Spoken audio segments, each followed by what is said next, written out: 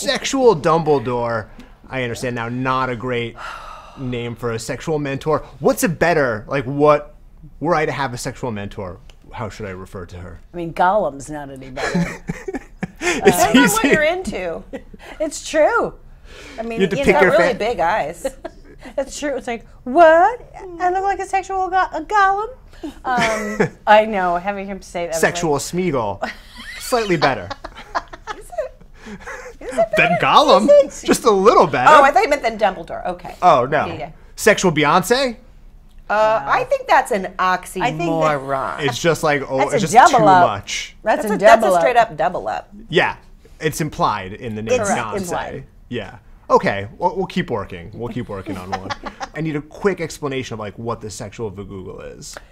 Well, it came to, well, I think what I said was, because it wasn't, we didn't write it, and I can't remember if I said it or if Molly said it, but I know the thought in my head was I was saying, like, when I said ask it, I feel like like we did one take where I was like, it's like a computer, it's like you can ask it anything, and for some reason, I think, I don't know who came up with it, but Vagoogle was born. Vagoogle, how do I get to Paris, France?